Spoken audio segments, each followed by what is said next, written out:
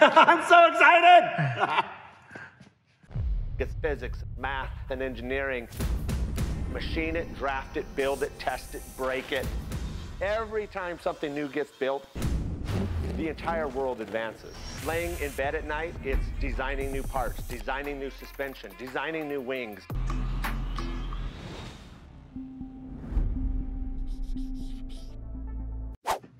All right, let's get some videos out. I've been working on the landing gear. So here's what I'm doing. A crazy long travel super suspension on the front of Scrappy. And I am going way out there. So we're doing twin A-arm so that my axles can fully articulate and stay level no matter where the gear is in travel. So typically on a Cub, there can only be so much range of travel, 3, 6, some go as far as 10 inches of travel. But what happens is the further you go, since the axles are welded to a single A-arm, the tires, as you fly, they hang down and they pivot this way. As you land, they straighten up and kind of scrub outward. And there gets to a point, and it happens between about 8 to 10 inches, when you go any further, the tires actually will tuck under the aircraft. If you were to try and get more like 12, 13, 14, we're gonna go way north of that.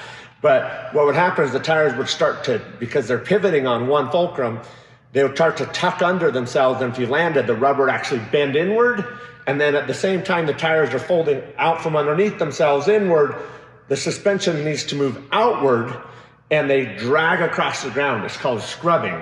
So there's a reason why, two primary reasons why Cubs kind of stop in the 6, 8 inch range in travel. And then beyond that, it gets harder and harder to make them efficient. That's one. The second is the prop would hit. So I'm fixing all that. When I built my belly pod, I dropped it really low.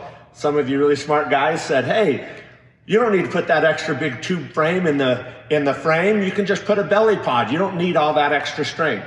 Well, you're right, except for I was kind of leaving a secret. That subframe underneath my aircraft was for this crazy gear to get a ton more travel. And that's by taking the A-arms from their attach points where the gear is 45-degree angles and moving the attach point down 10 inches into that subframe. That allows me to take the gear, flatten it out, which gives better motion rather than on landing. If your gear is really steep, when you land, the gear jams the frame and then moves outward, which makes a lot of the geometry hard on getting the shocks to tune in well and the impact. So what I did is I took the A-arms, I moved them down into a sub belly. That also took the engine way up to get me more prop clearance. A-arms down, second set of A-arms, put a pivot knuckle at the end like trophy truck racing suspension or Baja rails, and then moved the axle in that pivot assembly clear to the bottom, which further gave me more clearance. Now I can have long travel suspension. All right, so twin A-arm long travel suspension. Yeah, it's never been done on an aircraft. However, it has been flight tested.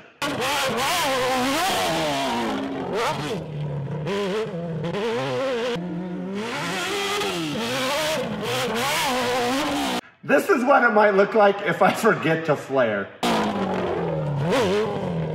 So let's get that built. I'm gonna show you a model showing the stress analysis, how I do the engineering behind it, and we're gonna weld it out. We'll at least get that far on the gear. Super excited. Let's get to work, and we're gonna do something crazy with Scrappy gear.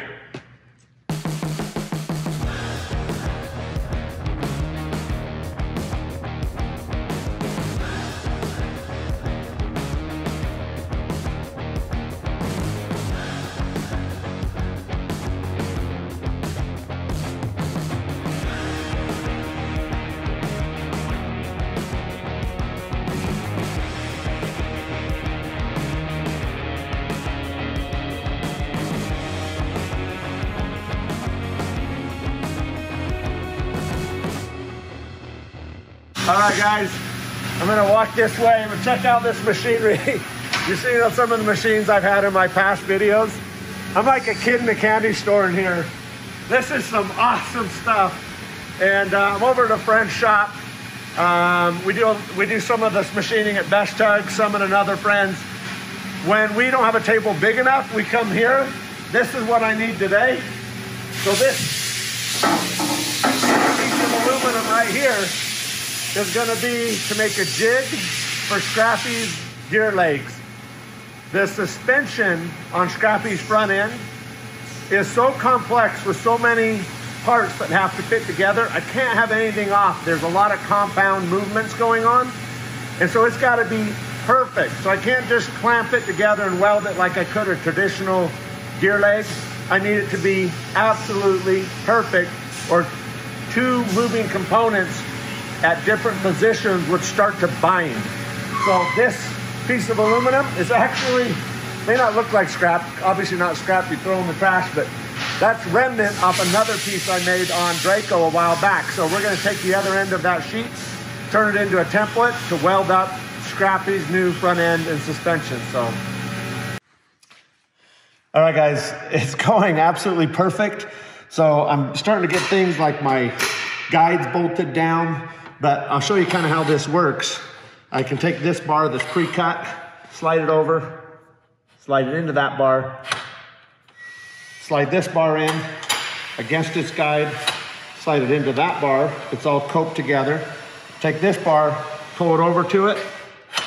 You can rotate it around one angle. You can see it doesn't work. If I rotate it the rest of the way, I can pivot it around, line it up, spin it, lock it in, take the next bar, lock it in. And what's really kind of cool, if you look at how this is going together, I have 3 different bar sizes here. I got this bar, 3/4 inch, 1.5 inch bar, 1.25 inch bar, and they're all on one jig. So you can tell that this bar actually sitting on the original surface perfectly centers it on this size bar. This bar, the groove it goes in is at a different depth than this bar. So it's hard to tell, but all those grooves are different depths to accommodate the size of pipe so that when I put it down, I can clamp everything tight. 3 different bars, all pushed straight down, centers all those bars. So lots of little details, but it's gonna make it go really fast and I'll be able to just knock these out. So let's get to work. All right guys, when we were drawing this from the computer, we undersized this only 1/1000th of an inch, 1 to 2 thousandths, about as close as we could cut it. But the reason we did that is so that when we put it together, actually pinches it. If you look at how tight that fit is, I'm not holding it and it can hold that part. So we should be able to get a really strong, clean weld, all the materials in there because all the cuts are exactly at the angle. But this should go together really well. We'll find out now because I have not assembled any of it. It has been hours and hours and hours and hours of cutting and drafting and drawing and machining to get this done. There were weird tricks we had to do even along the way. You can see little 1/8 inch pinholes in here. These are reference lines. Our machine couldn't take this long of a part and rotate it on the 5th axis without this crashing into the table to cut certain holes in it. So we actually had to program in little reference holes, do all the ops on this side, put a reference hole, slide the bar, relocate the reference hole so that it didn't twist when we unclamped it and clamped it, put a new reference hole, run a drill bit through it in the machine, clock it straight, clamp it down, and then do the second op. So some of these parts took 3 and 4 ops to get it done, but we'll just burn in these holes. But at the end of the day, we have everything we need. Gosh, I hope this works. It's been a lot of work, so let's get it done. We'll see how it goes soon.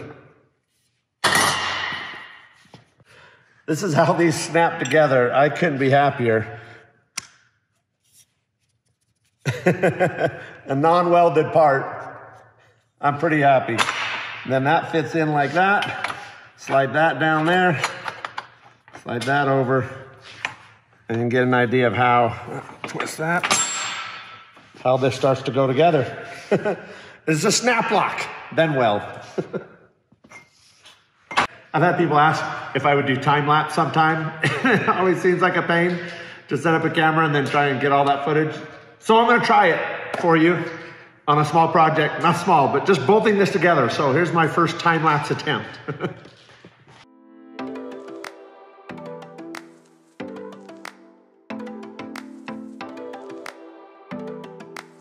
All right, guys, we got one side done.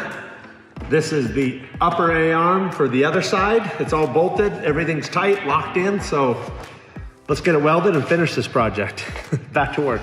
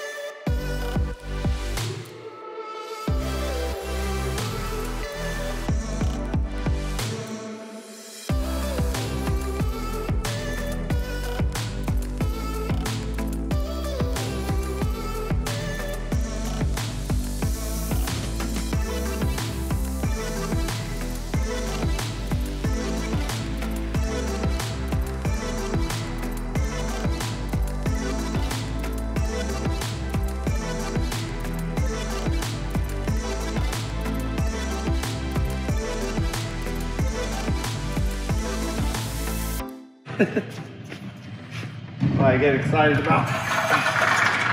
This thing was hiding from me right in plain sight. So this is remnants, scraps, also building Draco's landing gear with the Twin King shocks. For a chromoly piece, you couldn't buy just the amount I needed. I had to buy a whole stick. So this is now going to become Scrappy's start of Scrappy's front landing gear parts. So I'm gonna go machine it, make some parts, put it together, weld it up. Back to work. Scrap parts for Scrappy. Let's get it done. All right, guys. Gonna pull this up here and check the fit. So here's my axle. This is the official start of my landing gear cutting parts. So I'm so excited. We've got the 2 holes cut through the side, making sure these fit in. We did that on the last off. You see that slides in there. Then here's the axle. I like to go from 1 1/4 inch up to 1 1/2 inch and go to a heavier wall because Scrappy is going to be a bit heavier. Anyway, I need to make sure that this fits in the hole we just cut before we take it out of the fixture. Because if it's off, we can tell it to go out a couple thousandths of an inch and make a little more room. So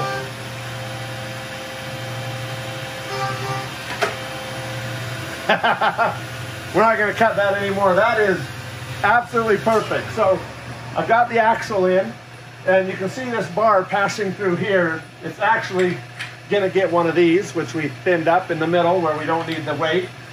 But you can see this bar, we actually had to use calipers and come off the fixture table, which is absolutely flawless, and then pitch it to get the tenths of degrees of toe in I want on the front wheels. If they actually were to track perfectly straight, then the little bit of play that's in a bearing, especially on a 35-inch tall tire, Alaska Bushwheel I'm using, it's a big tire and an awesome product. But when they get that big and you got these bearings, they can, if you track it perfectly straight, the tires will want to walk just a little bit, just a few thousandths on those bearings when they're that big.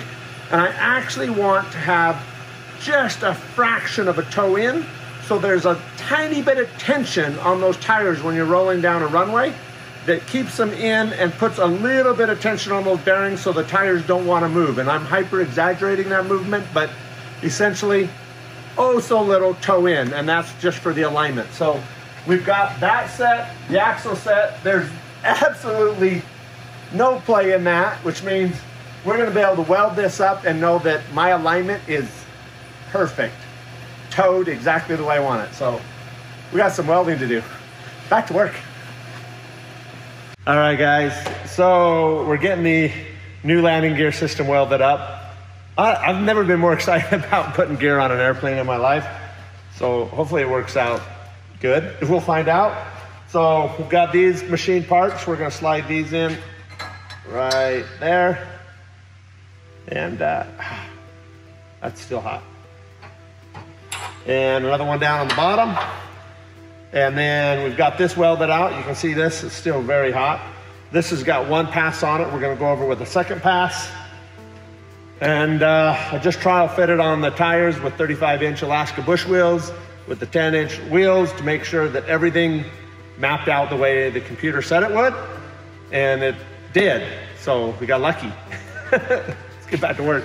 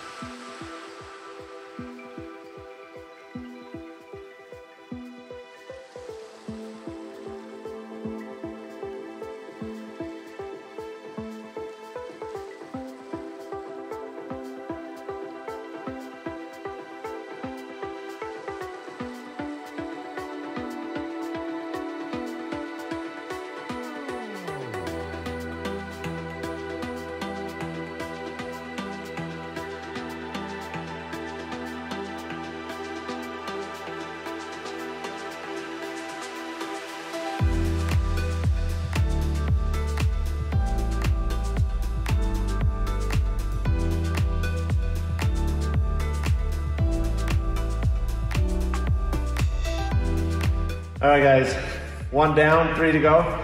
This is the lower A-arm, so this should, in theory, kind of just snap, and it does, right there.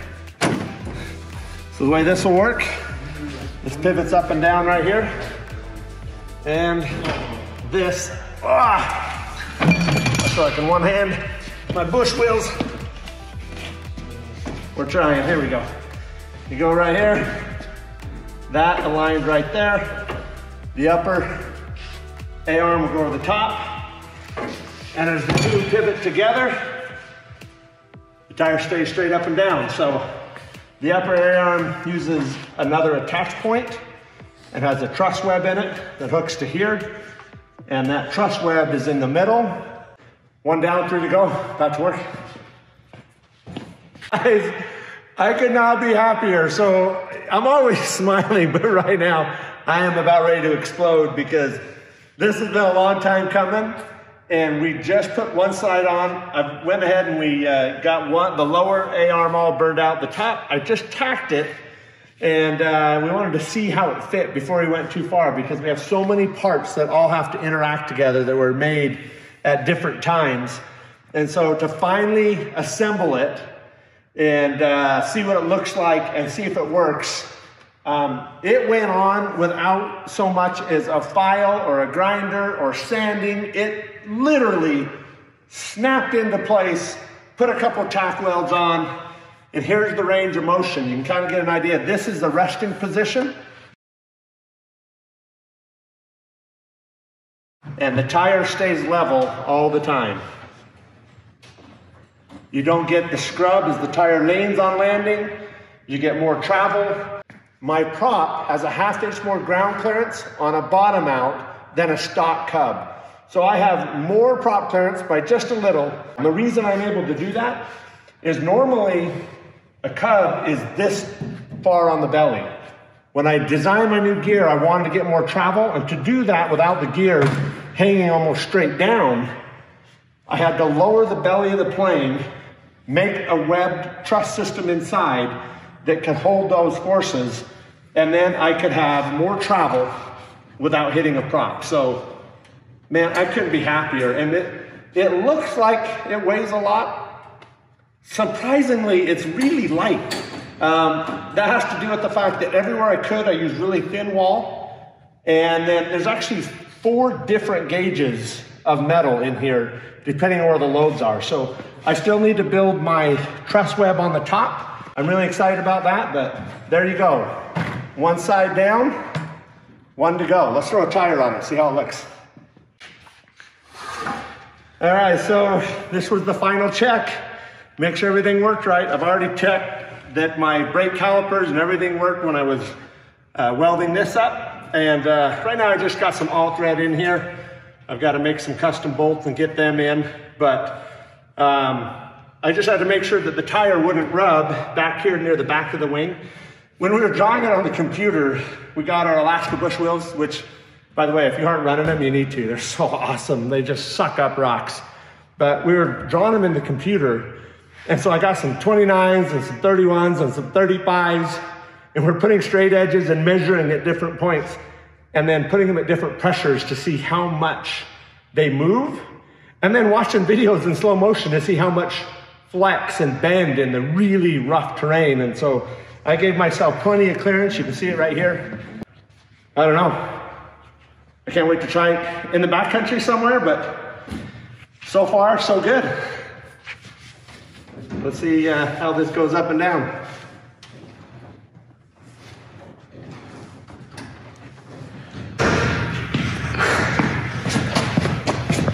All right, guys. I don't have time to finish all the gear on this video, but the gear is further along. So what I'm going to show you on the next video is the stress analysis. I have a lot of people ask me, how do you know how strong it's going to be? How does it hold up? How do you make sure it's going to work before you fly it? Well, the answer is I use SimileaWorks, which is a branch off made by the same guys that brought SolidWorks, and I've loved all the SolidWorks stuff. And I input all the bars, structural loads, the gauge, the type of material, chromoly, and then I can put loads on it, X, Y, Z axis, and I can tell how many pounds of force, how I want it applied, what direction I want it applied, and I'm going to put all of that, and I'll go into it in another video. I usually don't, because sometimes I think it could get a little boring, but a lot of you have asked, and it's not boring to me, so maybe it isn't boring to you guys. I think it's the coolest software ever because I know how this gear is going to react when I hit a hard landing, a complete crater it in, max G loading, and I know it before I even fly it. So I'm going to show more of that, and we'll go through all the sequences to get that done. But the gear, as you see in the starting clip of this video, was missing some of the upper A-arm structure.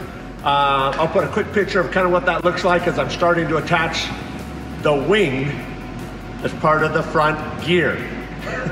That's right, I'm building a wing out of my front gear. So that's coming up as well. Come back, check it out, and I hope you like my videos. If you do, like, subscribe, follow along, tell other people the craziness that is Scrappy build, and come back and join me. We'll see you soon.